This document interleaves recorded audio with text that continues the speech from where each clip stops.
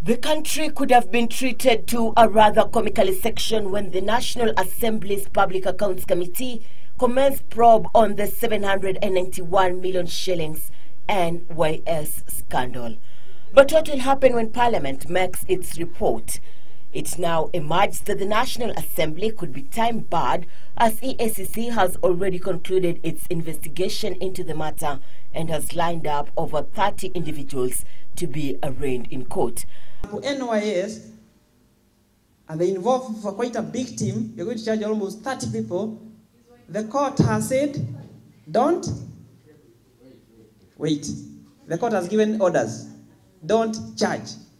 That process, we have to deal with it through the court process. After that, they will take plea.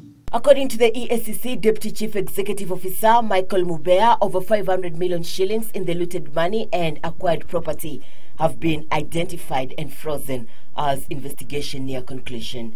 Mubea said his commission had, however, a hard time trying to trail the movements of the funds given the huge withdrawals that were made over the counter.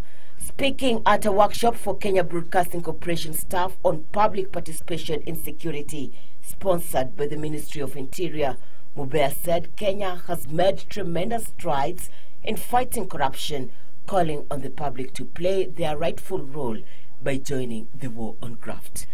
When we arrest a police officer, we know what we are doing. It's not that we are going for the small fish.